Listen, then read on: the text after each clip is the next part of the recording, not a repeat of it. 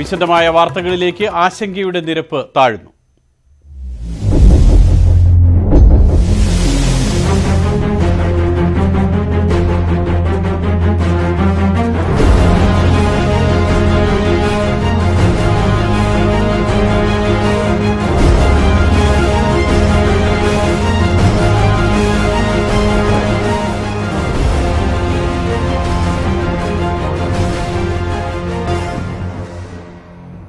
ഇടുക്കി അണക്കെട്ടിലെ ജലനിരപ്പ് കുറഞ്ഞു.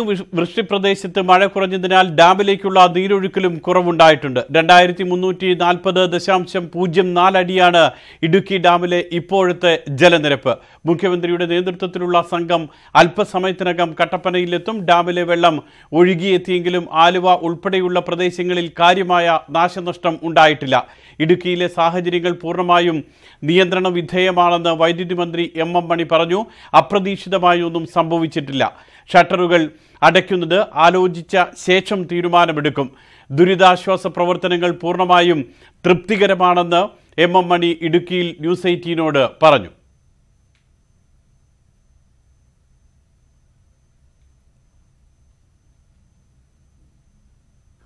കുറയുമെന്നാണ് കണക്ക്. മഴ കൂടിയില്ലെങ്കിൽ കുറയും. ഇപ്പോൾ കുറഞ്ഞുകൊണ്ടിരിക്കുകയാണ്, കുറച്ച് കുറഞ്ഞിട്ടുണ്ട്. അപ്രതീക്ഷിതമായ ഒരു കാര്യവുമില്ല. യഥാർത്ഥത്തിൽ എറണാകുളത്ത് കൂടുതൽ വെള്ളം കുഴപ്പമുണ്ടാക്കിയില്ല എന്നാണ്. ആലുവയിലേക്കും ഉദ്ദേശ രീതിയിൽ പോയിട്ടില്ല. ഇല്ല, ഒരടിയോളം വെള്ളമേ ഉയർന്നുള്ളൂ. സാരമില്ല എന്നാണ് ഉദ്ദേശിച്ച നിലയിലും മുൻകരുതലെല്ലാം നേരത്തെ തന്നെ സ്വീകരിച്ചിരുന്നു. ആ മുൻകരുതൽ സ്വീകരിച്ച അതിൻ്റെ അടിസ്ഥാനത്തിലാണ് കാര്യങ്ങളെല്ലാം ഇപ്പം നടക്കുന്നത്. വിവരങ്ങളുമായി ഇടുക്കിയിൽ നിന്നും MS ഹനീഷ് കുമാർ, ചെറുതോണിയിൽ നിന്നും സനോജ് സുരേന്ദ്രൻ, ആലുവയിൽ നിന്നും ഡാനി പോൾ, നെടുമ്പാശ്ശേരിയിൽ നിന്നും SS ശരൺ എന്നിവരാണ് ചേരുന്നത്. ആദ്യം എം മണി സംസാരിക്കുകയാണ് മന്ത്രിയുടെ വാക്കുകളിലേക്ക്. സംശയം തോന്നിയിരുന്നു, പക്ഷേ ഇപ്പോൾ അതാ അനുഭവം. അതുകൊണ്ട് തിരിച്ചു പോവുകയാണ്. ഞങ്ങൾ കൂടും. ഇവിടെ മീറ്റിംഗ് കളക്ടറേറ്റ് വിളിച്ചിരുന്ന മീറ്റിംഗ് ഇങ്ങോട്ടാക്കിയത് ഇല്ലേ കളക്ടറെ? അതെ, അപ്പോൾ ഇവിടെ കൂടും. ഞങ്ങൾ 2 മന്ത്രിമാരുണ്ട്. മുഖ്യമന്ത്രി വിളിച്ചപ്പോൾ ഹെലികോപ്റ്ററിൽ നിന്ന് പ്രളയബാധിത മേഖലകൾ ഇതൊക്കെ കണ്ടു എന്ന് പറഞ്ഞു. അല്ലേ, അത് കണ്ടെന്ന് പറഞ്ഞ് ഇവിടെ ഇറങ്ങാൻ വിഷമമാണ്, കഴിയുന്നില്ല. അല്ല, അത് പോവും. ഇവിടുന്ന് പോവാ, ഇവിടുന്ന് പുറപ്പെടുക. ഇറങ്ങാൻ പറ്റാത്തതുകൊണ്ട് മാത്രമാണ് ഇവിടെ ഇറങ്ങാൻ പറ്റാത്തത്. ബാക്കി അതനുസരിച്ചുള്ള അവരുടെ ബാക്കി പരിപാടി ഷെഡ്യൂൾ അനുസരിച്ചാണ്. മീറ്റിംഗ് ഇപ്പോൾ തന്നെ തുടങ്ങിയാണ്. അതെ, അത് തന്നെയാണ് പറയുന്നത്. നമ്മളെ വിളിച്ചിരിക്കുന്ന എത്ര മണിക്കാണ്? 10 മണിക്കല്ലേ? അനീഷ്, മുഖ്യമന്ത്രി ഇടുക്കിയിൽ ഇറങ്ങുന്നില്ല എന്നാണോ വൈദ്യുതി മന്ത്രി പറയുന്നത്?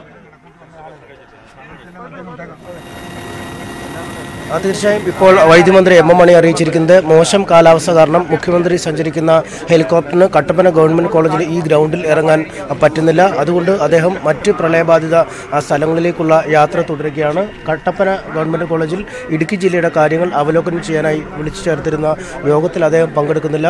2 മന്ത്രിമാരടക്കമുള്ള ആളുകളുണ്ട്. മറ്റ് MLA മാർ, MP മാർ എന്നിവരെല്ലാം ആ യോഗത്തിൽ പങ്കെടുക്കുന്നു. എന്തായാലും യോഗം തുടരും. ഇപ്പോൾ ഇടുക്കി MLA റോഷി അഗസ്റ്റിനാണ് നമ്മോട് ഉള്ളത്. മുഖ്യമന്ത്രിക്ക് ഇറങ്ങാൻ പറ്റാത്ത കാലാവസ്ഥയുടെ അടിസ്ഥാനത്തിൽ ഇവിടെ ലാൻഡ് ചെയ്യാനായിട്ട് സാധിക്കുന്നില്ല. അപ്പോൾ അവർ ആ ടീം ഒന്നടങ്കം അവിടുന്ന് മറ്റ് പ്രോഗ്രാംസൊക്കെ അതുപോലെ തന്നെ തുടരും. ഇവിടെ നമുക്ക് പലതവണ ട്രൈ ചെയ്തിട്ടും ലാൻഡ് ചെയ്യാനുള്ള പെർമിഷൻ അവർക്ക് ലഭിക്കാത്തതിൻ്റെ പേരിലാണ് മടങ്ങുന്നത്. ഇപ്പോൾ 2 മന്ത്രിമാരുടെ സ്ഥലത്തുണ്ട്. വൈദ്യുതി മന്ത്രിയുണ്ട്, ഫോറസ്റ്റ് മിനിസ്റ്ററും ഉണ്ട്. നിർദ്ദേശിച്ചതനുസരിച്ചുള്ള മീറ്റിംഗ് ഇപ്പോൾ ഉടൻ തന്നെ ഇവിടെ ചേരും. ഈ മീറ്റിംഗ് ഇന്ന് രാവിലെ 10 മണിക്ക് കളക്ടറേറ്റ് നേരത്തെ പ്ലാൻ ചെയ്തിരുന്നതാണ്. CM വരുന്നതുകൊണ്ടാണ് ഈ മീറ്റിംഗ് ഇങ്ങോട്ടേക്ക് മാറ്റിയത്. അതുകൊണ്ട് തുടർന്നുള്ള എല്ലാ കാര്യങ്ങളും അതിൻ്റെ പടിപടിയായിട്ടൊക്കെ നടക്കും. CM ലാൻഡ് ചെയ്യാൻ പറ്റാത്തതുകൊണ്ട് അവരുടെ യാത്ര റദ്ദ് ചെയ്ത് അവരെ തുടർ നടപടിയിലേക്ക് നീങ്ങുന്നു എന്നുള്ളത് മാത്രമേ ഉള്ളൂ. തീർച്ചയായും അദ്ദേഹം പറഞ്ഞതുപോലെ തന്നെയാണ് പല വട്ടം ആ ശ്രമം നടത്തിയിരുന്നു ഇവിടെ ഒന്ന് ലാൻഡ് ചെയ്യുന്നതിന്. എന്നാൽ അത് നടക്കാതെ വന്ന ഒരു സാഹചര്യത്തിലാണ് ഈ യോഗം വളരെ പെട്ടെന്ന് തന്നെ റദ്ദാക്കേണ്ട ഒരു അവസ്ഥയിലേക്ക് വന്നത്. എന്നിരുന്നാലും യോഗം ഉന്നയിച്ച പ്രകാരം ഈ കട്ടപ്പന ഗവൺമെൻറ് കോളേജിൽ നടക്കും. നേരത്തെ ഇടുക്കി കളക്ടറേറ്റിൽ വെച്ച് നടത്താനിരുന്ന ഒരു യോഗമായിരുന്നു. എന്നാൽ വളരെ ആകസ്മികമായ കാരണങ്ങളാൽ മുഖ്യമന്ത്രി കൂടി പങ്കെടുക്കുന്ന സാഹചര്യത്തിലാണ് കട്ടപ്പനയിലേക്ക് മാറ്റിയത്. എന്നാൽ ഇപ്പോൾ ഉന്നയിച്ച പ്രകാരം യോഗം ആരംഭിക്കാൻ ഒരുങ്ങുകയാണ്. അനീഷ് അവിടെ നിന്നുമുള്ള വിവരങ്ങൾ എടുക്കേണ്ടി വരും. ഞാൻ അനീഷിലേക്ക് പിന്നീട് വരാം. ഇപ്പോൾ ചെറുതോണിയിൽ നിന്നും സനോജ് സുരേന്ദ്രൻ കൂടി ചേരുന്നുണ്ട്. സനോജ്, ഏതായാലും മുഖ്യമന്ത്രി പിണറായി വിജയൻ ഇടുക്കിയിൽ ഇറങ്ങുന്നില്ല എന്നാണ് അറിയുന്നത്. മോശം കാലാവസ്ഥ മൂലം മുഖ്യമന്ത്രി അവിടെ നിന്നും മറ്റ് സ്ഥലങ്ങളിലേക്കുള്ള യാത്ര തുടങ്ങി ഇടുക്കിയിൽ ഇറങ്ങുന്നില്ല എന്ന് മന്ത്രി എം മണിയും അറിയിച്ചിരിക്കുന്നു. അവലോകന യോഗം കട്ടപ്പനയിൽ അല്പസമയത്തിനകം തന്നെ നേരത്തെ നിശ്ചയിച്ചതു പ്രകാരം നടക്കുകയും ചെയ്യും. ഇപ്പോൾ ചെറുതോണിയിലെ സാഹചര്യം എന്താണ് സനോജ്?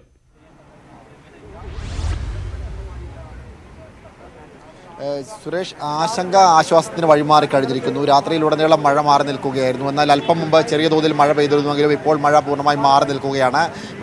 ജലനിരപ്പ് ചെറുതോണി ഷട്ടർ തുറന്നപ്പോൾ ഉണ്ടാകുന്ന ഒരു വലിയ ജലപ്രവാഹം ഇപ്പോഴില്ല. കാരണം ആ സമയങ്ങളിൽ അതിശക്തമായ ഒരു മഴ പെയ്യുന്ന സാഹചര്യം ഉണ്ടായിരുന്നു. സമീപ പ്രദേശങ്ങളിലുമുള്ള മലവെള്ളപ്പാച്ചിലും ഒപ്പം ഡാമിൽ നിന്നും തുറന്നു വിടുമ്പോൾ ഉണ്ടാകുന്ന അതിശക്തമായ ജലപ്രവാഹവും മൂലം ഈ സമീപ പ്രദേശത്ത് താഴ്ന്ന പ്രദേശങ്ങളിലൊക്കെ തന്നെ വെള്ളത്തടിയിലേക്ക് പെടുന്ന ഒരു സാഹചര്യം ഉണ്ടായിരുന്നു.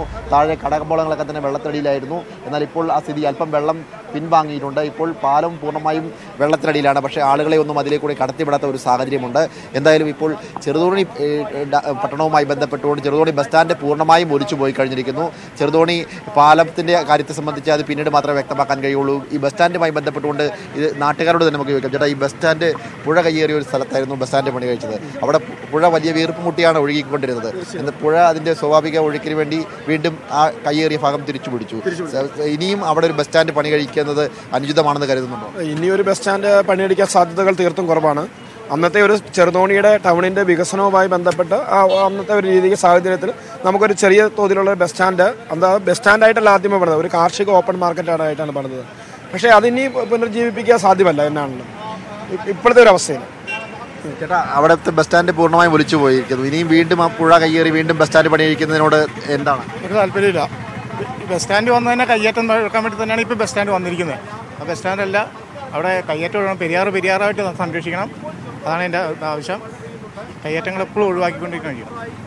സുരേഷ്, ഇതാണ് നാട്ടുകാർക്ക് പങ്കുവെക്കാനുള്ളത്. കാരണം പുഴ അതിൻ്റെ സ്വാഭാവിക നീരൊഴുക്കിന് കയ്യേറിയ സ്ഥലങ്ങൾ തിരിച്ചു പിടിച്ചു കഴിഞ്ഞിരിക്കുന്നു. അതുകൊണ്ട് ഇനി ഒരു കാരണവശാലും ആ ഭാഗത്ത് ബസ് സ്റ്റാൻഡ് പണി കഴിച്ചുകൊണ്ട് പുഴയുടെ സ്വാഭാവിക നീരൊഴുക്ക് സനോജിലേക്ക് വരാം. വെള്ളം ഇന്നലെ രാവിലെ മുതൽ ഒഴുകിയെത്തുന്ന വെള്ളം എത്തുന്നത് ആലുവയിലേക്കും അതോടൊപ്പം തന്നെ മറ്റ് സമീപ പ്രദേശങ്ങളിലേക്കുമാണ്. കാലടി അടക്കമുള്ള നെടുമ്പാശ്ശേരി അടക്കമുള്ള പ്രദേശങ്ങളിലേക്കും. നെടുമ്പാശ്ശേരിയിൽ നിന്നും ഇപ്പോൾ SS ശരണും അതോടൊപ്പം തന്നെ ആലുവയിൽ നിന്നും ഡാനി പോളും ചേരുന്നുണ്ട്. ആദ്യം ശരണിലേക്ക്. ശരൺ, വെള്ളം ഇന്നലെ നെടുമ്പാശ്ശേരി വിമാനത്താവളത്തിൽ വെള്ളം കയറിയ സാഹചര്യമുണ്ടായിരുന്നു. വിമാനം ഇറങ്ങുന്നത് തടസ്സപ്പെട്ട സാഹചര്യമെല്ലാം തന്നെ ഉണ്ടായിരുന്നു. ഇപ്പോൾ പുറപ്പെടുന്നത് തടസ്സപ്പെട്ട സാഹചര്യമെല്ലാം തന്നെ ഉണ്ടായിരുന്നു. ഇപ്പോഴത്തെ സാഹചര്യത്തിൽ എങ്ങനെയാണ് നെടുമ്പാശ്ശേരിയിലെ ഒരവസ്ഥ ശരൺ? ഞാനിപ്പോൾ നിൽക്കുന്നത് നെടുമ്പാശ്ശേരിയിലെ തുറവുങ്കര തോടിന് സമീപത്താണ്. തുറവുങ്കര തോട് കരകവിഞ്ഞൊഴുകുന്ന ഒരു സാഹചര്യമാണ് നമുക്ക് കാണാൻ സാധിക്കുന്നത്. ഇവിടെ നിന്നുള്ള വെള്ളമാണ് നെടുമ്പാശ്ശേരിയിലേക്ക് എത്തുന്നത്. അതായത് റൺവേയിൽ അടക്കം കയറി അവിടെ പ്രതിസന്ധി സൃഷ്ടിച്ചത്. ഇന്നലെ രാത്രി ഇത്തരത്തിൽ വെള്ളം കയറുകയും അവിടെ നിന്ന് വെള്ളം പമ്പ് ചെയ്ത് മാറ്റുന്ന ഒരു സാഹചര്യവും ഉണ്ടായി. ഏതായാലും ഇപ്പോൾ സർവീസുകളെല്ലാം തന്നെ മുടങ്ങാതെ നടക്കുകയാണ്. ഒപ്പം തന്നെ വലിയൊരു പ്രതിസന്ധിയാണ് ഇവിടെ തുറവുങ്കര തോട് കരകവിഞ്ഞൊഴുകുന്നതിലൂടെ ഉണ്ടായിക്കൊണ്ടിരിക്കുന്നത്. ഏതായാലും നമുക്ക് ഇവിടെ ഉള്ളവരോട് തന്നെ ചോദിക്കാം. ചേട്ടാ, എപ്പോഴാണ് ഇതിങ്ങനെ കരകവിഞ്ഞൊഴുകാൻ തുടങ്ങിയത്? ഇത് ഈ മിനിങ്ങാന്ന് നല്ല രീതിയിൽ ഇവിടെ ഒരു 10 അടി വെള്ളം ഈ റോട്ടിൽ മിനിങ്ങാന്ന് കയറി.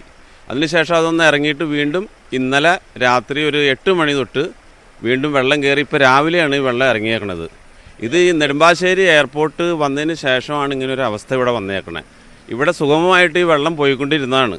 അപ്പോൾ അവിടെ റൺവേക്ക് വേണ്ടി അത് അടച്ചു കെട്ടിയതിന് ശേഷം ഇവിടെ നിന്നുള്ള വെള്ളത്തിൻ്റെ ഒഴുക്ക് നിശ്ചലമാവാണ് അവിടെ ചെല്ലുമ്പോൾ. ആ വെള്ളം തിരിച്ചിവിടെ വന്നാണ് ഇവിടെ വെള്ളം വീറണേ. ഇത് ഞങ്ങളിവിടെ കുറേ ആൾക്കാർ ഒറ്റപ്പെട്ട് പോവാണ് അങ്ങനെ വരുമ്പോൾ. ഇവിടെ നിന്നുള്ള എല്ലാ വഴികളിലും വെള്ളം കയറി വഴികളെല്ലാം അടയാണ്. ഇവിടെ ഒരു 10-60 വീട്ടുകാർ പുറത്തേക്ക് പോകാൻ പറ്റാത്തൊരവസ്ഥയിൽ ആണ് അങ്ങനെ വരുമ്പോൾ. ഇതിപ്പോൾ രണ്ടാമത്തെ തവണയാണ്. 2013 ഇതിലും ഭീകരമായൊരു അന്തരീക്ഷം വന്നു. അതിനുശേഷം ഇതിനൊരു നിലപാടുകൾക്കൊന്നും ഒരു മാറ്റമില്ല. വീണ്ടും ഈ കൊല്ലം ആവർത്തിച്ചേക്കാണ്. ഞങ്ങൾക്ക് ഇതിനൊരു പോംവഴികൾ എന്തെങ്കിലും ഉണ്ടാവണതിന് ഞങ്ങളുടെ ആവശ്യത്തില്ല. ഈ കഴിഞ്ഞ ദിവസം രാത്രി വലിയ രീതിയിൽ വെള്ളം കയറുകയും റൺവേയിൽ കയറുകയും വലിയ പ്രതിസന്ധി സൃഷ്ടിക്കുന്ന ഒരു സാഹചര്യം ഉണ്ടായി. ഏതായാലും വീണ്ടും കയറാനുള്ളൊരു സാഹചര്യം ഉണ്ടോ റൺവേയിലേക്ക് വെള്ളം? അതായത് കാലാവസ്ഥ നമുക്ക് പ്രവചിക്കാൻ പറ്റണില്ല. കാലാവസ്ഥ ഇപ്പോഴും ഇന്നിപ്പോൾ രാവിലെ ന്യൂസ് വെച്ചപ്പോൾ ഇടുക്കിയിൽ മഴ അല്പം കുറവുണ്ടെന്ന് പറയണു. വെള്ളമൊഴുക്ക് എന്നാലും നീരൊഴുക്ക് കുറഞ്ഞിട്ടും ഇല്ലയെന്ന് ന്യൂസിൽ കാണുന്നു. ഇത് വീണ്ടും വെള്ളം വരാൻ ചാൻസ് ഉണ്ടെന്നാണ് ഞങ്ങളുടെ പ്രതീക്ഷ. കാരണം കാലാവസ്ഥ ഇവിടെ ഒരു തെളിച്ചായിട്ടില്ല. അതുകൊണ്ട് വെള്ളം ഞങ്ങൾ വീണ്ടും പ്രതീക്ഷിച്ചിരിക്കുകയാണ്. വരും എന്നുള്ള പ്രതീക്ഷ തന്നെ. ഏതായാലും ഇവിടെയുള്ളവർ സൂചിപ്പിക്കും പോലെ തന്നെ വലിയ രീതിയിൽ തുറവുങ്കര തോട് കരകവിഞ്ഞൊഴുക്കുന്ന വലിയ രീതിയിലുള്ള ഒരു ബുദ്ധിമുട്ട് തന്നെയാണ് സമീപത്ത് ശരണിലേക്ക് പിന്നീട് വരാം. ഇപ്പോൾ ഒരിക്കൽ കൂടി സനോജിലേക്ക്. സനോജ്, ഇതാണ് ഇപ്പോൾ ഈ പറയുന്ന നെടുമ്പാശ്ശേരി അടക്കമുള്ള സ്ഥലങ്ങളിൽ നിന്നുമുള്ള ആളുകൾ പറയുന്നത് ഇടുക്കിയിൽ മഴ കുറഞ്ഞിട്ടുണ്ടെങ്കിലും അവിടെ നിന്നുമുള്ള വെള്ളം തുറന്നു വിടുന്നതിന്റെ അളവ് കുറച്ചിട്ടില്ല. അതുകൊണ്ട് തന്നെ ഓരോ മണിക്കൂറിലും ലക്ഷക്കണക്കിന് ലിറ്റർ വെള്ളമാണ് വരുന്നത്. അത് അവരെ കൂടുതൽ ആക്കുന്നുണ്ട്. എന്താണ് ഇടുക്കിയിലെ ഇപ്പോഴത്തെ സാഹചര്യം? മഴയുടെ ശക്തി, അതോടൊപ്പം തന്നെ അണക്കെട്ടിലേക്കുള്ള നീരൊഴുക്ക്, ഈ അണക്കെട്ടിൽ നിന്നും ഒഴുക്കിവിടുന്ന വെള്ളം അല്പം കഴിയുമ്പോഴേക്കെങ്കിലും അല്പം തോത് കുറയ്ക്കാനുള്ള സാഹചര്യം ഉണ്ടോ സനോജ്?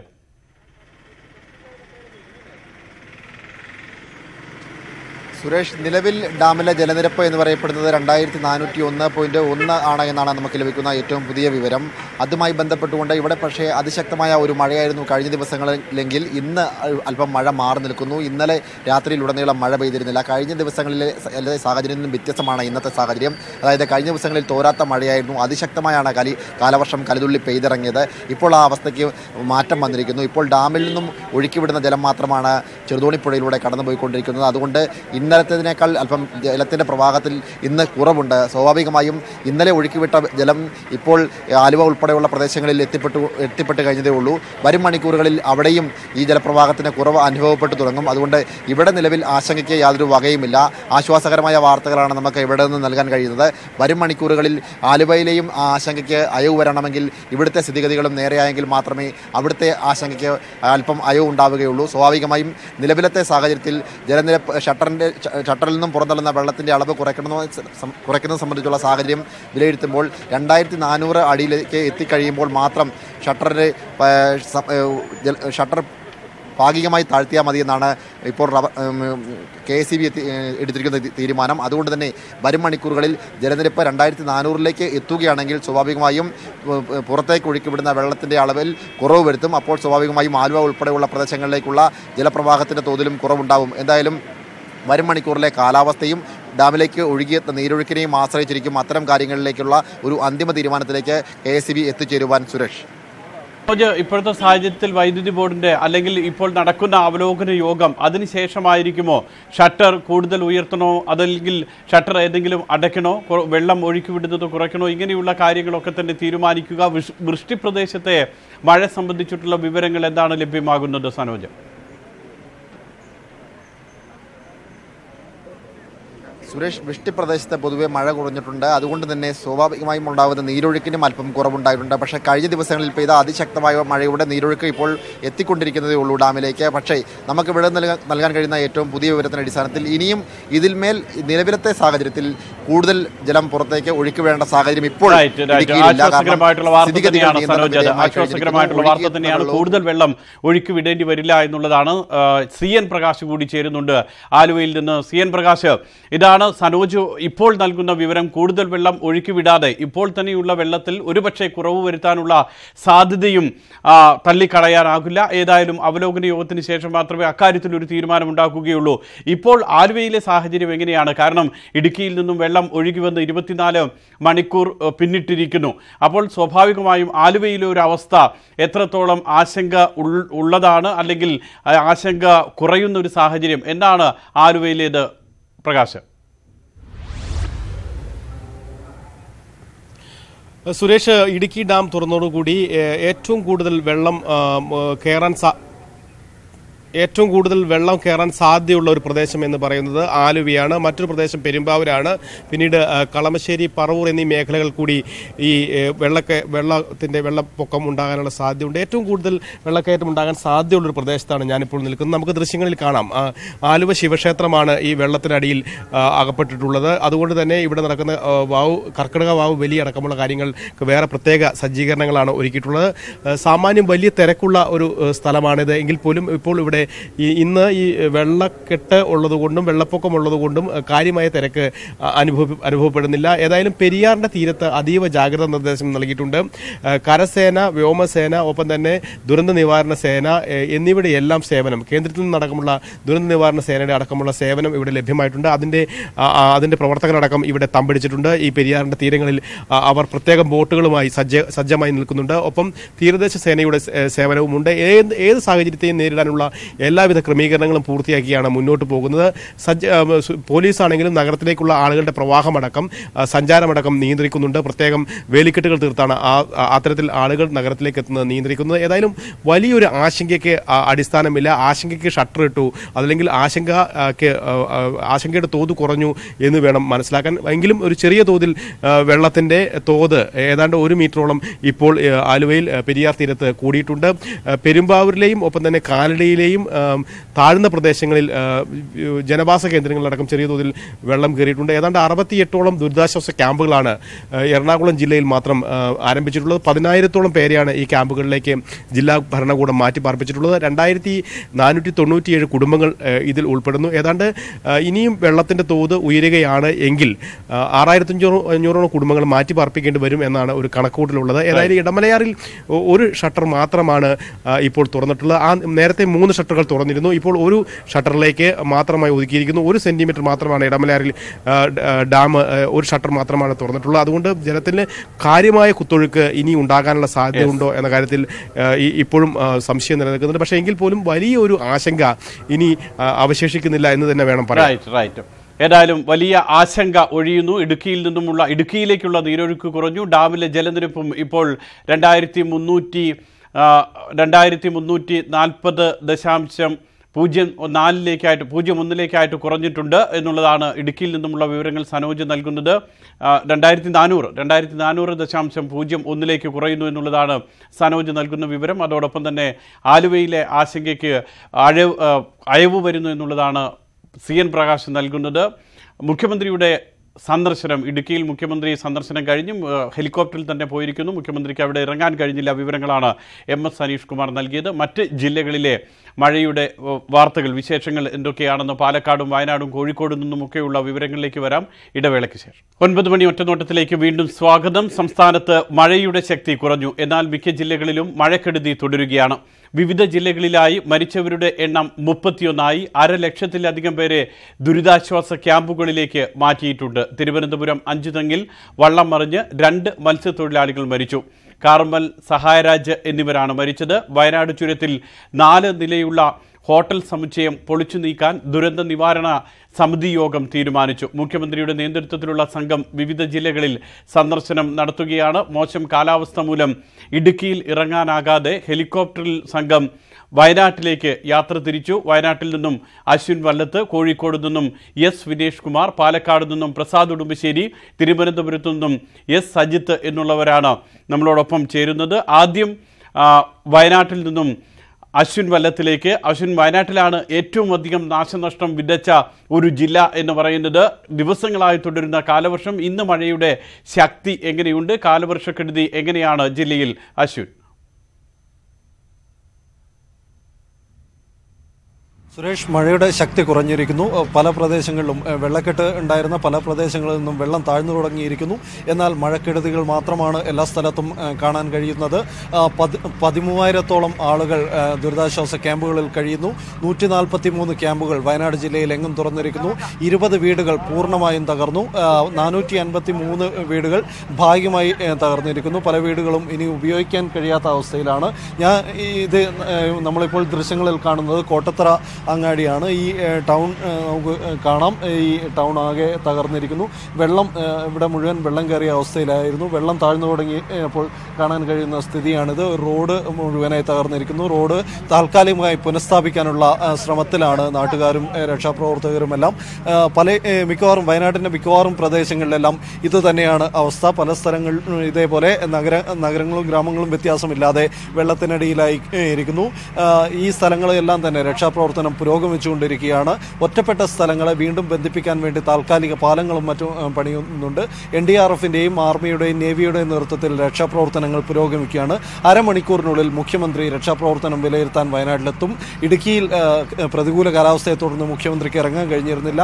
അരമണിക്കൂറിനുള്ളിൽ ബത്തേരി സെന്റ് മേരീസ് കോളേജിന്റെ ഗ്രൗണ്ടിൽ മുഖ്യമന്ത്രി ഹെലികോപ്റ്ററിൽ ഇറങ്ങും. തുടർന്ന് കൽപ്പറ്റ മുണ്ടേരിയിലെ ദുരിതാശ്വാസ ക്യാമ്പുകൾ മുഖ്യമന്ത്രി സന്ദർശിക്കും. അതിനെ തുടർന്ന് വയനാട് ജില്ലയിലെ ദുരിതം ഈ മഴക്കെടുതികൾ വിലയിരുത്താൻ വേണ്ടി കലക്ടറുടെ ചേംബറിൽ അവലോകന യോഗം ചേർന്നിട്ടുണ്ട്. ഈ യോഗത്തിൽ മുഖ്യമന്ത്രി അടക്കമുള്ളവർ പങ്കെടുക്കും. തുടർന്ന് വയനാട് ജില്ലയിലെ നഷ്ടങ്ങൾ കണക്കാക്കുന്ന ഉൾപ്പെടെയുള്ള കാര്യങ്ങൾ ഇതിലുണ്ടാവും.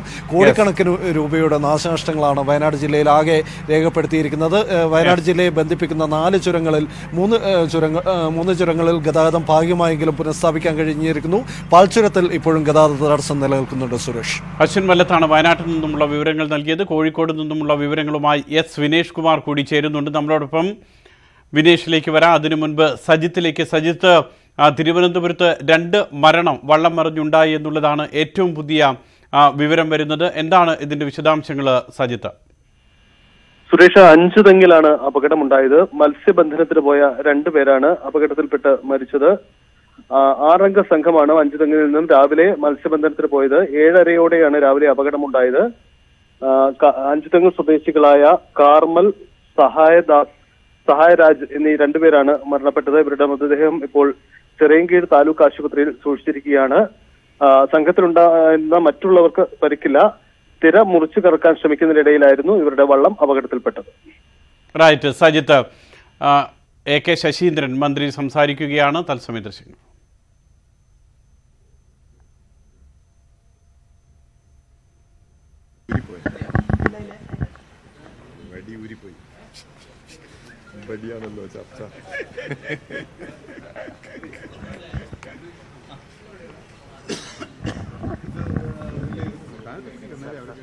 കോഴിക്കോട് ജില്ലയിലെ അവലോകന യോഗത്തിന് ശേഷമാണ് മന്ത്രിമാർ മാധ്യമങ്ങളെ കാണുന്നത്. അതോടൊപ്പം തന്നെ ജില്ലാ കളക്ടറുമുണ്ട്. കോഴിക്കോട് ജില്ലാ കളക്ടറേറ്റിലാണ് അവലോകന യോഗം ചേർന്നത്. ആ അവലോകന യോഗത്തിന് ശേഷം ജില്ലയിലുണ്ടായിട്ടുള്ള നാശനഷ്ടങ്ങളെക്കുറിച്ചാണ് മന്ത്രിമാർ സംസാരിക്കുന്നത്. മന്ത്രിമാരുടെ വാക്കുകളിലേക്ക്.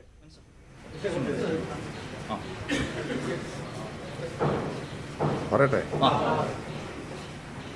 കേരളത്തിൻ്റെ ചരിത്രത്തിൽ ഇതേവരെ ഇല്ലാത്ത നിലയിലുള്ള പേമാരിയും അതിനെ തുടർന്നുള്ള വെള്ളപ്പൊക്കവും മണ്ണിടിച്ചിലും ഉരുൾപൊട്ടലും ഇതെല്ലാമാണ് കേരളം നേരിടേണ്ടി വരുന്നത്. കേരളത്തിൽ തന്നെ ഇപ്പോൾ ഒരു 3 ഘട്ടങ്ങളിലായി ഈ പ്രകൃതി ദുരന്തത്തെ നാം നേരിടേണ്ടി വന്നിട്ടുണ്ട്. അതിഭീകരമായ അവസ്ഥാവിശേഷമാണ് കേരളത്തിലുടനീളം ഈ കാലാവസ്ഥാ ദുരന്തത്തെ തുടർന്ന് രൂപപ്പെട്ടു വന്നിട്ടുണ്ട്. ഈ ദുരന്തത്തിൽ ജനങ്ങൾക്ക് പരമാവധി സംരക്ഷണവും സഹായവും നൽകുന്നതിനുള്ള നടപടിയാണ് ഗവൺമെൻറ് സ്വീകരിക്കുന്നത്. ജില്ലാ ഭരണകൂടങ്ങൾ, മറ്റ് രാഷ്ട്രീയ പാർട്ടികൾ, ജനപ്രതിനിധികൾ, സന്നദ്ധ സംഘടനകൾ എല്ലാവരും കൂട്ടായ നിലപാടെടുത്ത് ഒന്നിച്ചു നിന്ന് ഈ ദുരന്തത്തെ നേരിടുന്നതിന് വേണ്ടിയുള്ള ജനങ്ങൾക്ക് സംരക്ഷണം നൽകാനുള്ള എല്ലാ നടപടികളും സ്വീകരിച്ചു വരികയാണ്. കോഴിക്കോട് ജില്ലയിൽ ഇപ്പോൾ ഈ പ്രകൃതി ദുരന്തത്തെ തുടർന്ന് 15 ക്യാമ്പുകൾ പ്രവർത്തിക്കുന്നുണ്ട്. ആ 15 ക്യാമ്പുകളും സുഗമമായി നടത്തുന്നതിനുള്ള എല്ലാ ക്രമീകരണവും ഉണ്ടാക്കി കഴിഞ്ഞിട്ടുണ്ട്. ജില്ലാ ഭരണകൂടം ഈ ഉദ്യോഗസ്ഥ തലത്തിൽ വിവിധ വകുപ്പുകളെ സംയോജിപ്പിച്ചുകൊണ്ട് 7 ടീമുകളാക്കി നിശ്ചയിച്ച് മേഖല തിരിച്ച് ചുമതല നൽകി ഇതിനാവശ്യമായ എല്ലാ ക്രമീകരണങ്ങളും ഉണ്ടാക്കി കഴിഞ്ഞിട്ടുണ്ട്. ഇപ്പോൾ കോഴിക്കോടും മലപ്പുറവുമായി ബന്ധപ്പെടുന്ന താമരശ്ശേരി ചുരം, വയനാട് ചുരം, അതെ, കോഴിക്കോടും വയനാടുമായി ബന്ധപ്പെടുന്ന താമരശ്ശേരി ചുരം അത് വലിയ തോതിലുള്ള പ്രശ്നങ്ങൾ നേരിടുന്നുണ്ട്. അവിടെ ഗതാഗതം പുനഃസ്ഥാപിക്കാൻ ആവശ്യമായിട്ടുള്ള എല്ലാ ശ്രമങ്ങളും നടത്തി വരികയാണ്. ഇപ്പോൾ ചുരത്തിൻ്റെ ചില ഭാഗങ്ങളിലെല്ലാം തകരാറുകളുണ്ട്. അത് പരിശോധിച്ച് പരിഹരിക്കാൻ ആവശ്യമായ നടപടികൾ സ്വീകരിക്കുന്നുണ്ട്. ബന്ധപ്പെട്ട ഉദ്യോഗസ്ഥന്മാർക്ക് ആവശ്യമായ നിർദ്ദേശം നൽകിയിട്ടുണ്ട്. എവിടെയെങ്കിലും അനധികൃതമായ കെട്ടിടങ്ങളുണ്ടോ എന്നുള്ളതും പരിശോധിച്ച് അത്തരം പ്രശ്നങ്ങൾക്കും പരിഹാരമുണ്ടാക്കുന്നതിനുള്ള നടപടികൾ സ്വീകരിക്കണം എന്നുള്ളതാണ് ഇന്ന് ഉദ്യോഗസ്ഥ തലത്തിൽ തീരുമാനിച്ചിരിക്കുന്നത്. എല്ലാവരും ഒരാളും സാങ്കേതിക പ്രശ്നങ്ങളൊന്നും നോക്കാതെ, ഉദ്യോഗസ്ഥ വിഭാഗം സാങ്കേതിക പ്രശ്നങ്ങളൊന്നും നോക്കാതെ ഇപ്പോഴുണ്ടായ ദുരന്തത്തിന് എങ്ങനെ ഇടപെട്ട് സഹായിക്കാം, അതിനനുസരിച്ചുള്ള ഇടപെടലും നടപടികളും ഉണ്ടാകണമെന്ന് നിർദ്ദേശം നൽകി കഴിഞ്ഞിട്ടുണ്ട്. വയനാട് ചുരത്തിൽ, താമരശ്ശേരി ചുരത്തിൽ ഒരു കെട്ടിടം ചെരിഞ്ഞു നിൽപ്പുണ്ട്, 2ാം വളവിൽ. അത് പരിശോധിക്കാൻ പറഞ്ഞിട്ടുണ്ട്. അത് പരിശോധിച്ച് ആവശ്യമായ നടപടികൾ സ്വീകരിക്കുന്നതിന് നിർദ്ദേശം നൽകി കഴിഞ്ഞിട്ടുണ്ട്. അല്ല, അത് വേണ്ടി വന്നാൽ അത് പൊളിച്ചു നീക്കേണ്ടി വരും. പൊളിച്ചു നീക്കലാണ് പൊതുവെ സുരക്ഷിതത്വമെങ്കിൽ അത് പൊളിച്ചു നീക്കാൻ ആവശ്യമായ നടപടി സ്വീകരിക്കും. അത് പരിശോധിക്കുന്നതിന് വേണ്ടി ഉദ്യോഗസ്ഥന്മാരെ ചുമതലപ്പെടുത്തി കഴിഞ്ഞിട്ടുണ്ട്. അവരുടെയും കൂടി റിപ്പോർട്ട് നോക്കിയിട്ട് ആവശ്യമായ നടപടികൾ ഈ കാര്യത്തിൽ സ്വീകരിക്കും. തീർച്ചയായും പൊതു സുരക്ഷിതത്വത്തിന്റെ ഭാഗമാണ് ഗവൺമെന്റ്. അതിനനുസൃതമായ നടപടികളാണ് ജില്ലാ ഭരണകൂടവും അതിൽ ഫേമായ നിലപാട് എടുത്തു കഴിഞ്ഞിട്ടുണ്ട്. അത് പരിശോധിക്കും. അങ്ങനെ ഉണ്ടെങ്കിൽ അതിന് പരിഹാരം ഉണ്ടാക്കുന്നതിനുള്ള നിലപാടുണ്ട്. എല്ലാ സ്ഥലങ്ങളിലും മെഡിക്കൽ സംഘം പരിശോധന നടത്തിയിട്ടുണ്ട്. മെഡിക്കൽ സംഘം വളരെ അലർട്ടാണ് ജില്ലയിലുടനീളം. അത് എല്ലാ ക്യാമ്പുകളിലും ആവശ്യമായ സേവനം കിട്ടുന്നതിന് ഉറപ്പുവരുത്തിയിട്ടുണ്ട്. മരുന്നിനും വേറെ പ്രശ്നങ്ങളൊന്നുമില്ല. ആവശ്യമായ മരുന്നും നൽകുന്നതിനുള്ള നടപടികൾ, ഭക്ഷണം, മരുന്ന്, മറ്റ് സൗകര്യങ്ങൾ. ഇതിപ്പോൾ ഗവൺമെൻറ് മാത്രം ചെയ്യാന്നുള്ളതല്ല. ഗവൺമെൻറ്റിന് സാധ്യമായ കാര്യങ്ങളെല്ലാം ചെയ്യുന്നുണ്ട്. മറ്റ് സന്നദ്ധ സംഘടനകളെയും ജനങ്ങളുടെ സഹായമെല്ലാം ഉപയോഗിക്കുന്നുണ്ട്. അതും കൂടി ഉപയോഗിച്ചുകൊണ്ടാണ് പ്രശ്നത്തിന് പരിഹാരമുണ്ടാക്കുന്നതിനുള്ള നടപടികൾ സ്വീകരിക്കുന്നത്.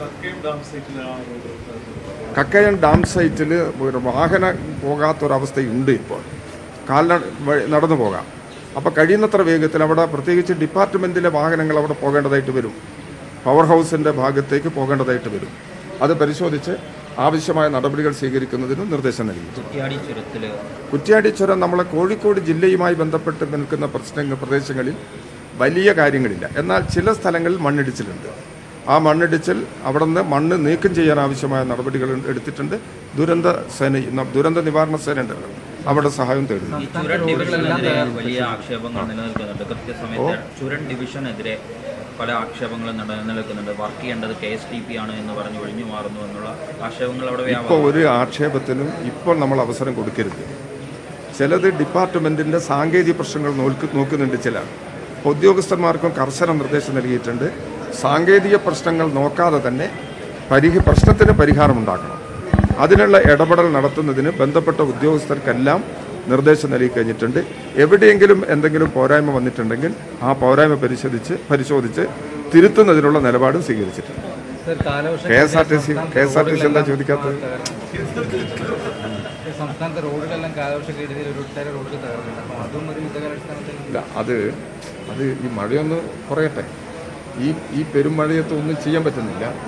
തകർന്നു പോയ റോഡുകളെല്ലാം പുനർനിർമ്മിക്കുന്നതിനുള്ള നടപടികൾ സ്വീകരിക്കും. നമ്മൾ ഒരു അടിയന്തര ഘട്ടത്തിൽ അടിയന്തര പ്രാധാന്യമുള്ള പ്രശ്നങ്ങൾക്ക് പരിഹാരം കാണുക, തുടർന്ന് മറ്റു നടപടികൾ സ്വീകരിക്കുന്നതിനുള്ള നിർദ്ദേശങ്ങൾ നൽകുക. ഈ ഒരു സമീപനമാണല്ലോ നല്ലത്. ആ നിലയ്ക്കാണ് ഇപ്പം നമ്മൾ പോകുന്നത്.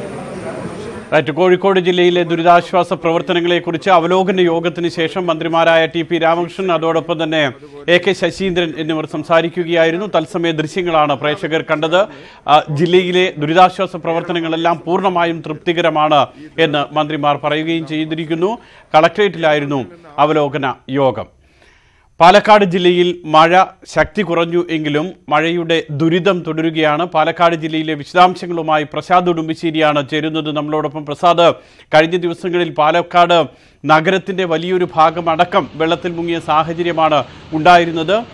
ജില്ലയിൽ പ്രത്യേകിച്ച് നഗരത്തിൽ ഒട്ടേറെയിടത്ത് കുടിവെള്ളക്ഷാമം വലിയ പ്രശ്നം സൃഷ്ടിച്ച ഒരു സാഹചര്യം, മലമ്പുഴ ഡാം തുറന്നുവിട്ട സാഹചര്യമെല്ലാം ഉണ്ടായിരുന്നു. ഇപ്പോൾ ഈ മഴയുടെ ഒരു ശക്തി കുറയുമ്പോൾ എങ്ങനെയാണ് പാലക്കാടിൻ്റെ ഒരവസ്ഥ പ്രസാദ്?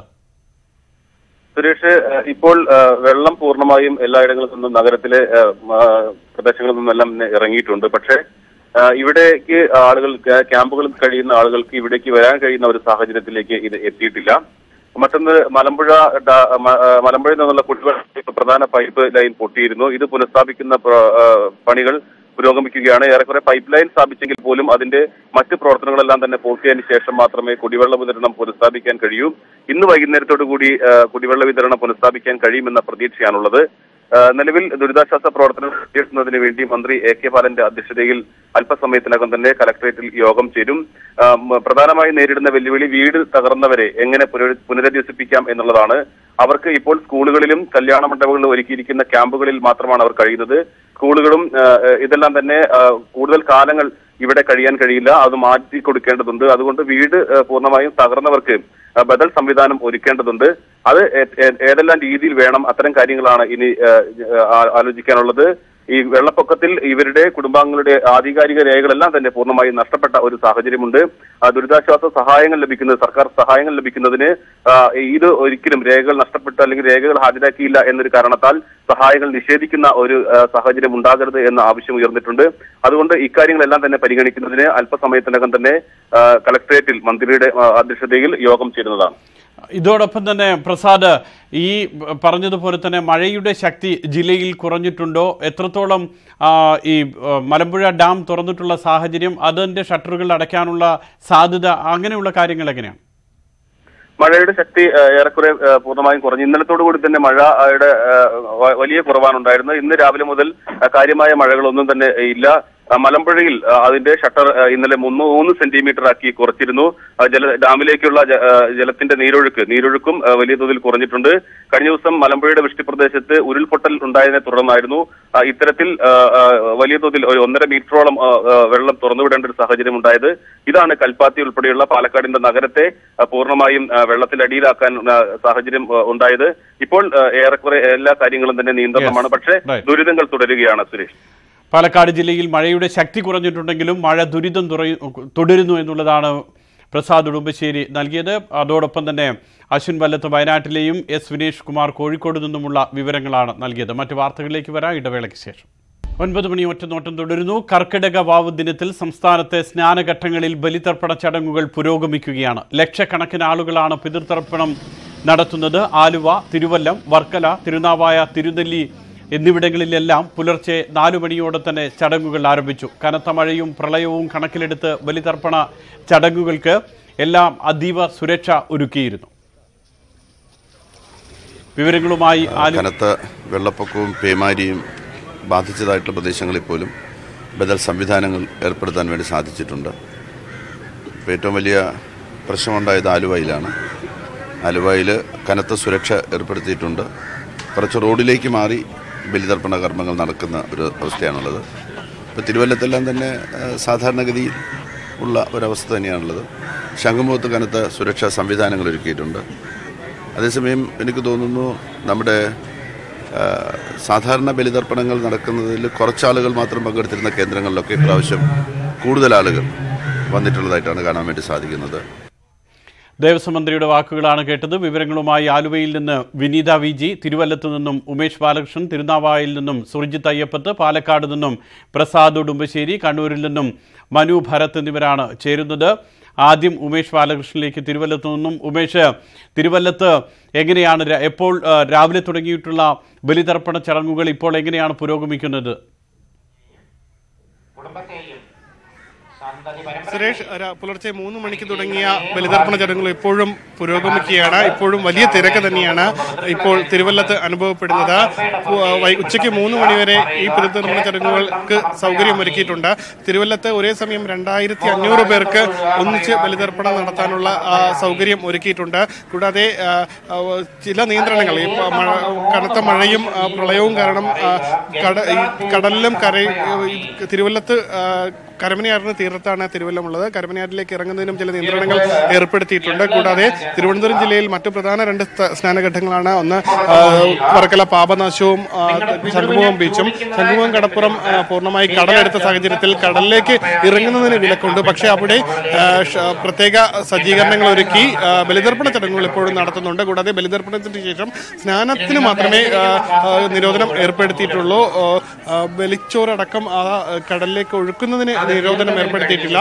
അവിടെയും വലിയ തിരക്ക് തന്നെയാണ് അനുഭവപ്പെടുന്നത്. കൂടാതെ വർക്കല പാപനാശത്തും വലിയ തിരക്ക് തന്നെയാണ് അനുഭവപ്പെടുന്നത്. വർക്കല പാപനാശത്ത് മണ്ണിടിയുന്ന ഒരു സാഹചര്യം ഉണ്ടായിരുന്നു. പക്ഷേ ഇന്ന് രാവിലെ മുതൽ കാലാവസ്ഥ അനുകൂലമായതുകൊണ്ട് തന്നെ മറ്റൊരു അനിഷ്ട സംഭവങ്ങളോ മറ്റൊരു ബുദ്ധിമുട്ടുകളോ ആർക്കും ഉണ്ടായിട്ടില്ല. സുരക്ഷാ ക്രമീകരണങ്ങൾ ഇപ്പോഴും തുടരുന്നുണ്ട്. നേരത്തെ നിശ്ചയിച്ചതുപോലെ തന്നെ ആരെയും സ്നാനത്തിനായി കടലിലേക്കോ പുഴയിലേക്കോ ഇറക്കേണ്ടതില്ല എന്നുള്ള തീരുമാനം തന്നെയായിരുന്നു ജില്ലാ ഭരണകൂടവും ദേവസ്വവും എടുത്തിരുന്നത്. ആ നിയന്ത്രണങ്ങൾ ഇപ്പോഴും തുടരുകയാണ്. ഉമേഷ് തുടരുക. ഇപ്പോൾ മറ്റ് റിപ്പോർട്ടർമാരിലേക്ക് കൂടി പാലക്കാട് നിന്ന് പ്രസാദും അതോടൊപ്പം തന്നെ ആലുവയിൽ നിന്ന് വിനീത കൂടെ ചേരുന്നു. വിനീത, ആലുവയിലായിരുന്നു ഏറ്റവും വലിയ ആശങ്കയുണ്ടായിരുന്നത്. ഇടുക്കി ഡാം തുറന്നതിനെ തുടർന്നും അതോടൊപ്പം തന്നെ കനത്ത മഴയും. ഇത് രണ്ടും ആലുവ, മണപ്പുറം ബലിതർപ്പണ തറകളെല്ലാം തന്നെ വെള്ളത്തിൽ മുങ്ങിപ്പോകുന്ന സാഹചര്യം ഉണ്ടായിരുന്നു. എങ്ങനെയാണ് ആലുവയിൽ ഇപ്പോൾ ബലിതർപ്പണ ചടങ്ങുകൾ പുരോഗമിക്കുന്നത് വിനീത? സുരക്ഷാ ക്രമീകരണങ്ങളെ തുടർന്ന് ആലുവ മണപ്പുറത്ത് ബലിതർപ്പണ ചടങ്ങുകൾ നടക്കുന്നില്ല. പകരം ക്ഷേത്ര പരിസരത്തും അദ്വൈത ആശ്രമ പരിസരത്തുമായാണ് ഇന്ന് ബലിതർപ്പണ ചടങ്ങുകൾ നടക്കുന്നത്. രാവിലെ 3:30 തന്നെ ബലിതർപ്പണ ചടങ്ങുകൾ തുടങ്ങി. ഏതാണ്ട് 42ഓളം പരികർമ്മികളുടെ നേതൃത്വത്തിലാണ് ഇത്തരത്തിൽ ചടങ്ങുകൾ ഇവിടെ പുരോഗമിക്കുന്നത്. ഉച്ചവരെ ഇത്തരത്തിൽ ചടങ്ങുകൾ പുരോഗമിക്കുമെന്നാണ് നമുക്ക് അറിയാൻ കഴിഞ്ഞിട്ടുള്ളത്. എന്നാൽ രാവിലെ വളരെ കുറവായിരുന്നു ആളുകൾ ബലിതർപ്പണത്തിനായി എത്തിയിരുന്നത്. എന്നാൽ നിലവിൽ നിരവധി ആളുകളാണ് ബലിതർപ്പണ ചടങ്ങിനായി എത്തിക്കൊണ്ടിരിക്കുന്നത്. എല്ലാ സുരക്ഷാ മാനദണ്ഡങ്ങളും സുരക്ഷാ സജ്ജീകരണങ്ങളും ഒക്കെ ഇവിടെ പൂർത്തിയായ ഒരു അവസ്ഥയിലേക്കാണ് കാര്യങ്ങൾ നീങ്ങുന്നത്. രാവിലെ തന്നെ കളക്ടറുടെയും ബന്ധപ്പെട്ട ഉദ്യോഗസ്ഥരുടെയും ഒക്കെ നേതൃത്വത്തിൽ സുരക്ഷ വിലയിരുത്തുന്നതിന് വേണ്ടി അവർ എത്തിയിരുന്നു. ഇത്തരത്തിൽ ബലിതർപ്പണ ചടങ്ങിനായി എത്തുന്നവരും എല്ലാ സുരക്ഷാ മാനദണ്ഡങ്ങളും പാലിച്ചുകൊണ്ട് തന്നെയാണ് അവരും മുന്നോട്ട് പോകുന്നത്. സുരക്ഷയായി മുൻനിർത്തിക്കൊണ്ട് ഇവർക്ക് പുഴയിലേക്ക് ഇറങ്ങാൻ അനുവദിച്ചിട്ടില്ല. എന്നാൽ ഇത്തരത്തിലുള്ള ബലിതർപ്പണ വസ്തുക്കൾ അത് ഒഴുക്കിവിടുന്നതിന് വേണ്ടിയിട്ട് പ്രത്യേകം സജ്ജീകരണം ഏർപ്പെടുത്തിയിട്ടുണ്ട്. നമ്മുടെ നിന്നും കാണുന്ന ദൃശ്യങ്ങൾ അത്തരത്തിലുള്ളതാണ്. ഈ കടവിൽ നിന്നാണ് ഇവർ ഇത്തരത്തിൽ ഈ ബലിതർപ്പണ വസ്തുക്കൾ ഒഴുക്കിവിടുന്നത്. എന്നാൽ ഇവരെ പുഴയിലേക്ക് ഇറങ്ങുന്നതിന് അത് അനുവദിച്ചിട്ടില്ല. വലിയ സുരക്ഷയും അത്തരത്തിലുള്ള എല്ലാ സജ്ജീകരണങ്ങളും ഇവിടെ പൂർത്തിയായിട്ടുണ്ട്. രാവിലെ മുതൽ നിരവധി ആളുകളാണ് ബലിതർപ്പണ ചടങ്ങിനായി ഇവിടെ എത്തിക്കൊണ്ടിരിക്കുന്നത്. ഇത്തരത്തിൽ ഒരു വലിയൊരു വിശ്വാസത്തിന്റെ ഒരു ഭാഗം തന്നെയാണ് നമുക്ക് പറയാം. ഒരുപക്ഷെ ആലുവ ശിവൻ ക്ഷേത്രവും അല്ലെങ്കിൽ ഇത്തരത്തിലുള്ള മണപ്പുറവും ഒക്കെ ഇത്തരത്തിൽ ബലിതർപ്പണത്തിന്റെയും ബാഹുബലിയുടെയും ഒക്കെ പേരിൽ വലിയ രീതിയിൽ ഒരു പ്രശസ്ത വിനീതയാണ് ആലുവയിൽ നിന്നുമുള്ള വിവരങ്ങൾ നൽകിയത്. ആലുവയിലും കനത്ത സുരക്ഷാ ക്രമീകരണങ്ങൾക്കിടെയാണ് ബലിതർപ്പണ ചടങ്ങുകൾ പുരോഗമിക്കുന്നത്. കണ്ണൂർ പയ്യാമ്പലത്തു നിന്നും മനു ഭരത്താണ് ഇപ്പോൾ ചേരുന്നത്. മനു, മറ്റിടങ്ങളിലൊക്കെ തന്നെ വലിയ സുരക്ഷാ ക്രമീകരണങ്ങൾ പ്രളയ ഭീതിയുടെ പശ്ചാത്തലത്തിൽ കൂടിയാണ്, അത്തരമൊരു സാഹചര്യത്തിൽ കൂടിയാണ് ഇപ്പോൾ ബലിതർപ്പണ ചടങ്ങുകൾ പുരോഗമിക്കുന്നത്. കണ്ണൂരിലെ ഒരവസ്ഥ എങ്ങനെയാണ്? കാരണം കണ്ണൂരിൽ ഒരു വലിയ മഴയൊന്നും ആ ഭാഗങ്ങളിൽ റിപ്പോർട്ട് ചെയ്തിരുന്നില്ല. തീരപ്രദേശങ്ങളിലൊക്കെ തന്നെ എങ്ങനെയാണ് കണ്ണൂരിൽ ബലിതർപ്പണ ചടങ്ങുകൾ? മനു ഭരത്. കണ്ണൂർ ജില്ലയിലെ പയ്യാമ്പലം കടപ്പുറത്ത് വലിയ സജ്ജീകരണങ്ങളാണ് ബലിതർപ്പണത്തിന് വേണ്ടി ഒരുക്കിയിട്ടുള്ളത്. നിരവധി ആളുകളാണ് രാവിലെ ഇവിടെ ചടങ്ങുകൾക്കായി എത്തിയത്. കണ്ണൂരിൽ മറ്റ് ക്ഷേത്രങ്ങളിലും ഇതിനുവേണ്ടിയുള്ള സൗകര്യങ്ങൾ ഏർപ്പെടുത്തിയിട്ടുണ്ട്. തളാപ്പ് സുന്ദരേക്ഷ ക്ഷേത്രം, കൊട്ടിയൂർ ക്ഷേത്രം, അതുപോലെ കീഴൂർ മഹാദേവ ക്ഷേത്രം, തലശ്ശേരി ജഗന്നാഥ ക്ഷേത്രം, തൃച്ചംബരം ശ്രീകൃഷ്ണൻ ക്ഷേത്രം തുടങ്ങിയ ക്ഷേത്രങ്ങളിലും വലിയ ജനത്തിരക്കാണ് ഈ ബലിതർപ്പണ ചടങ്ങുകൾക്കായി എത്തിയിട്ടുള്ളത്. അതുപോലെ കർക്കിടക മാസത്തിൽ ബലിതർപ്പണം ചെയ്താൽ പിതൃക്കൾക്ക് മോക്ഷം ലഭിക്കും എന്ന ഒരു പൊതുവിശ്വാസമാണ് ഉള്ളത്. അതുകൊണ്ട് തന്നെ ഈ ഒരു അവസരം എല്ലാവരും അവരുടെ പിതൃക്കൾക്കും അതുപോലെ മുൻഗാമികൾക്കും വേണ്ടി നീക്കിവെച്ചിരിക്കുന്നതിൻ്റെ കാഴ്ചകൾ നമുക്ക് കാണാം. പയ്യാമ്പലം കടപ്പുറത്ത് വലിയ ആൾത്തിരക്കാണ് ഉള്ളത്. മഴയും മണ്ണിടിച്ചിലും ഒക്കെ കണ്ണൂർ ജില്ലയിൽ വ്യാപകമായ സാഹചര്യത്തിൽ കടൽ തീരങ്ങളിലത്ത് വലിയ സുരക്ഷാ നിയന്ത്രണങ്ങളാണ് ഏർപ്പെടുത്തിയിട്ടുള്ളത്. ആളുകൾ കടലിൽ ഇറങ്ങുന്നതിന് പോലീസ് നിയന്ത്രണം ഏർപ്പെടുത്തിയിട്ടുണ്ട്. അധികം ആഴത്തിലേക്ക് പോകാതിരിക്കാനും അപകടങ്ങൾ ഉണ്ടാകാതിരിക്കാനുമുള്ള നിയന്ത്രണങ്ങൾ ആണ് പോലീസ് ഏർപ്പെടുത്തിയിട്ടുള്ളത്. പിതൃക്കൾക്കും അതുപോലെ പരേതാത്മാക്കൾക്കും ശ്രദ്ധയോടെ നൽകുന്ന ശ്രാദ്ധം വഴി അവരുടെ അനുഗ്രഹം ആളുകളിൽ വന്നു ചേരും എന്നാണ് പൊതുവിശ്വാസം. പിതൃക്കൾക്ക് അന്നവും ജലവും കൊണ്ട് തർപ്പണം ചെയ്യുന്നതിൻ്റെ ദൃശ്യങ്ങളാണ്. പിതൃശ്രാദ്ധം ഊട്ടുന്ന ചടങ്ങിലാണ് പല സ്നാനഘട്ടങ്ങളിലും വിശ്വാസികൾ. തിരുനാവായയിൽ നിന്നുമുള്ള വിവരങ്ങളിലേക്ക് സുർജിത്തിലേക്ക് വരാം. അതിനു മുൻപ് പാലക്കാട് നിന്നും പ്രസാദ് ഉടുമ്പശ്ശേരി കൂടി ചേരുന്നുണ്ട്. പ്രസാദ്, ഏറ്റവും അധികം കാലവർഷം നാശനഷ്ടം വിതച്ച വെള്ളപ്പൊക്കമുണ്ടായ സ്ഥലമാണ് പാലക്കാട് എന്ന് പറയുന്നത്. അതുകൊണ്ട് തന്നെ അതീവ ജാഗ്രത പാലക്കാട്ടെ എല്ലാ സ്നാനഘട്ടങ്ങളിലും ഉണ്ടാക്കുകയും ചെയ്യും. എങ്ങനെയാണ് പാലക്കാട് ഇപ്പോൾ ബലിതർപ്പണ ചടങ്ങുകൾ? പ്രസാദ്.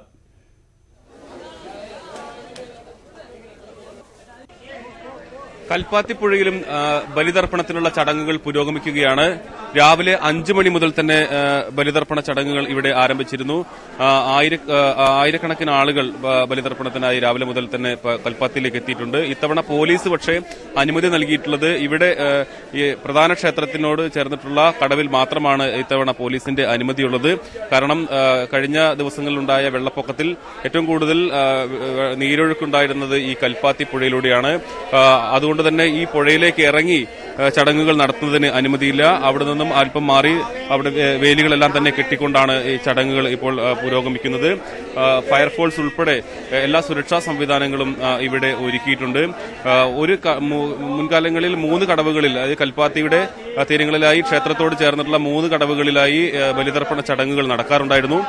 ഇത്തവണ വെള്ളം കൂടുതലുള്ളത് കൊണ്ട് തന്നെ കൽപ്പാത്തിപ്പുഴ കരകവിഞ്ഞ് ഒഴുകുകയാണ്. അതുകൊണ്ട് തന്നെ പുഴയിലേക്ക് ഇറങ്ങി ചടങ്ങുകൾ നടത്തുന്നതിനെല്ലാം തന്നെ സുരക്ഷാ പ്രശ്നങ്ങളുണ്ട്. പോലീസ് ഇന്നലെ തന്നെ വന്ന് എവിടെയെല്ലാം തന്നെ അനുമതി നൽകാമെന്ന് വിലയിരുത്തിയിരുന്നു. അതിന്റെ അടിസ്ഥാനത്തിലാണ് ഒരു കടവിൽ മാത്രമേ ബലിതർപ്പണ ചടങ്ങുകൾ നടത്താനുള്ള അനുമതി നൽകിയിട്ടുള്ളൂ.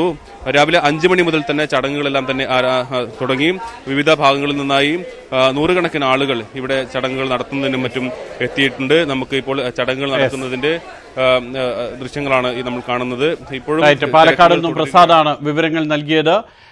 തൊട്ടു മുൻപ് കണ്ണൂരിൽ നിന്നും മനു ഭരത്തായിരുന്നു. ഇനി നിളാതീരത്തു നിന്നും തിരുനാവായിൽ നിന്നും സുർജിത്ത് അയ്യപ്പത്ത് കൂടി ചേരുന്നുണ്ട്. സുർജിത്ത്, വടക്കൻ കേരളത്തിൽ ഏറ്റവും പ്രധാനപ്പെട്ട ഒരു സ്നാനഘട്ടം തന്നെയാണ് തിരുനാവായ എന്ന് പറയുന്നത്. തിരുനാവായയിൽ നിള നിറഞ്ഞൊഴുകുന്ന സാഹചര്യത്തിൽ കൂടുതൽ ജാഗ്രതയും ഉണ്ടാകും. എങ്ങനെയാണ് തിരുനാവായയിലെ ബലിതർപ്പണ ചടങ്ങുകൾ പുരോഗമിക്കുന്നത് സുർജിത്ത്?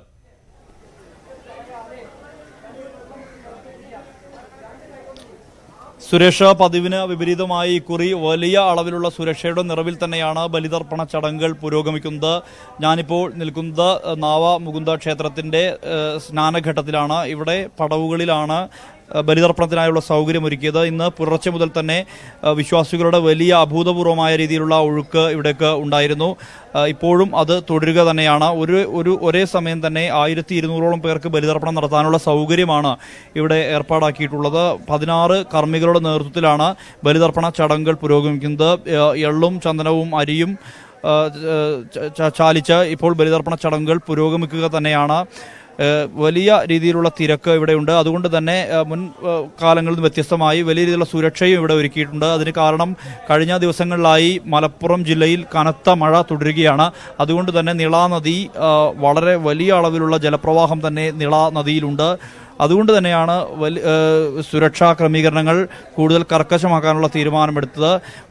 വലിയ ഒഴുക്ക് തന്നെയാണ് ഉള്ളത്. കഴിഞ്ഞ ദിവസങ്ങളിലായി കനത്ത മഴയാണ് മലപ്പുറം ജില്ലയുടെ വിവിധ ഭാഗങ്ങളിൽ പെയ്തത്. അതുകൊണ്ട് തന്നെയാണ് ഇത്തരത്തിൽ ഇവിടെ ബാരിക്കേഡ് കെട്ടിത്തിരിച്ച് പടവിന് ചുറ്റും ബാരിക്കേഡ് സുരക്ഷാ വേലി കെട്ടിത്തിരിച്ച് വടം കെട്ടിത്തിരിച്ചാണ് ഈ പിതൃ തർപ്പണത്തിന് ശേഷം മുങ്ങിക്കുളിക്കാനുള്ള സൗകര്യം ഒരുക്കിയിട്ടുള്ളത്. മാത്രമല്ല കൂടുതൽ പോലീസിനെ വിന്യസിച്ചിട്ടുണ്ട്. 2 ഡിവൈഎസ്പിമാരുടെ നേതൃത്വത്തിൽ 300ഓളം പോലീസ് സംഘം ഇവിടെ സേവന രംഗത്തുണ്ട്. ആംബുലൻസ് സൗകര്യവും ഫയർഫോഴ്സ് സൗകര്യവും ഉൾപ്പെടെ എല്ലാം തന്നെ ക്രമീകരിച്ചിട്ടുണ്ട്. അതോടൊപ്പം തന്നെ സേവാഭാരതിയുടെ പ്രവർത്തകരും ഇവിടെ വളണ്ടിയർമാരായി പ്രവർത്തിക്കുന്നുണ്ട്. സംസ്ഥാനത്തിന്റെ വിവിധ സ്നാനഘട്ടങ്ങളിൽ കർക്കിടക വാവുബലി തർപ്പണ ചടങ്ങുകൾ പുരോഗമിക്കുകയാണ്. ലക്ഷക്കണക്കിന് പേരാണ് പല ഇടങ്ങളിലായിട്ട് കനത്ത സുരക്ഷാ ക്രമീകരണങ്ങൾക്കിടെ നടക്കുന്ന വാവുബലി ചടങ്ങുകളിൽ പങ്കെടുക്കുന്നത്. വിവരങ്ങളാണ് വിവിധ ഭാഗങ്ങളിൽ നിന്നും റിപ്പോർട്ടർമാർ നൽകിയത്. മറ്റു വാർത്തകളിലേക്ക് വന്നു കഴിഞ്ഞാൽ ഇന്ന് ഭാഗിക സൂര്യഗ്രഹണം. ചന്ദ്രൻ ഭാഗികമായി സൂര്യനെ മറയ്ക്കുകയും അർദ്ധ ചന്ദ്രാകൃതിയിലുള്ള ഗ്രഹണം ദൃശ്യമാകുകയും ചെയ്യും. നഗ്നനേത്രങ്ങളിലൂടെ ഗ്രഹണം വീക്ഷിക്കരുത് എന്നും ഇതിനായി പ്രത്യേക കണ്ണടകൾ ഉപയോഗിക്കണം എന്നും നാസ പുറത്തുവിട്ട വാർത്താ ബുള്ളറ്റിൻ പറയുന്നുണ്ട്. ഇന്ത്യയിൽ ഉച്ചയ്ക്ക് 1:32 മുതൽ വൈകിട്ട് 5 മണി വരെയായിരിക്കും ഗ്രഹണം ദൃശ്യമാകുക. ഇന്ത്യക്ക് പുറമെ ഏഷ്യയുടെ വടക്കു പടിഞ്ഞാറൻ ഭാഗങ്ങളിലും യൂറോപ്പ്, അമേരിക്ക എന്നിവിടങ്ങളിലും ഭാഗിക സൂര്യഗ്രഹണം കാണാൻ കഴിയും. 9 മണി ഒറ്റനോട്ടം തുടരുന്നു. ജലന്ധർ ബിഷപ്പ് ഫ്രാങ്കോ മുളയ്ക്കലിനെതിരായ കന്യാസ്ത്രീയുടെ പീഡന പരാതിയിൽ ജലന്ധറിലെത്തിയ അന്വേഷണ സംഘത്തിന്റെ തെളിവെടുപ്പ് നടപടികൾ ഇന്നും തുടരും. അന്വേഷണ സംഘത്തിന്റെ പട്ടികയിലുള്ള മുഴുവൻ പേരുടെയും മൊഴിയെടുത്ത ശേഷം മാത്രമേ ബിഷപ്പിനെ ചോദ്യം ചെയ്യാൻ ഇടയുള്ളൂ. ശക്തമായ തെളിവുകളുടെ അടിസ്ഥാനത്തിൽ മാത്രമാകും ബിഷപ്പിന്റെ അറസ്റ്റ് ഉണ്ടാകുക എന്നാണ് പോലീസ് വ്യക്തമാക്കുന്നത്. ജലന്ധറിലെത്തിയ അന്വേഷണ സംഘം കാര്യമായ തെളിവെടുപ്പുകളിലേക്ക് ഇനിയും കടന്നിട്ടില്ല. രാവിലെ 11 മണിക്ക് പഞ്ചാബ് പോലീസിലെ ഉന്നത ഉദ്യോഗസ്ഥരുമായി അന്വേഷണ സംഘം കൂടിക്കാഴ്ച നടത്തും. തുടർന്നാകും തെളിവെടുപ്പ് ആരംഭിക്കുകയെന്നാണ് സൂചന. കന്യാസ്ത്രീകളും വൈദികരുമടക്കം 12 പേരുടെ മൊഴിയാണ് ജലന്ധറിൽ നിന്നും രേഖപ്പെടുത്താനുള്ളത്. കന്യാസ്ത്രീ താമസിച്ചിരുന്ന മിഷണറീസ് ഓഫ് ജീസസ് സന്യാസിനി മഠത്തിലും അന്വേഷണ സംഘം തെളിവെടുപ്പിനായി എത്തും. ബിഷപ്പിനെതിരെ പരാതി ഉന്നയിച്ച രൂപതയിലെ ചില വൈദികരുടെ മൊഴിയും ഇന്ന് രേഖപ്പെടുത്തും. തെളിവെടുപ്പ് പൂർണ്ണമായ ശേഷം മാത്രം ബിഷപ്പിനെ ചോദ്യം ചെയ്താൽ മതിയെന്നാണ് അന്വേഷണ സംഘത്തിന് ലഭിച്ചിരിക്കുന്ന നിർദ്ദേശം. കേസിൽ നിർണായകമായ ചില ഡിജിറ്റൽ തെളിവുകളും പരിശോധിക്കുന്നുണ്ട്. കേരള പോലീസിന് അന്വേഷണത്തിന് ആവശ്യമായ സഹായങ്ങൾ നൽകുമെന്ന് പഞ്ചാബ് പോലീസ് ഉറപ്പു നൽകിയിട്ടുണ്ട്.